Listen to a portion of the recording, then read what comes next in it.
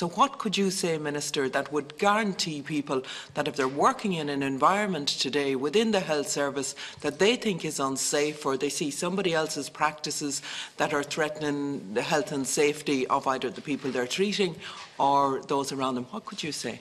What I would say very simply to anybody working in the health service is, though, that our laws have now changed and that we have protected disclosure legislation.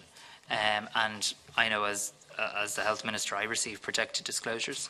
I know that the HSE has a protected disclosure policy in a system. So the law of the land is that your service, your say, is a way that people can make complaints, absolutely. But in terms of bringing issues to the attention in a protected space that protects whistleblowers, the law is very much on your side.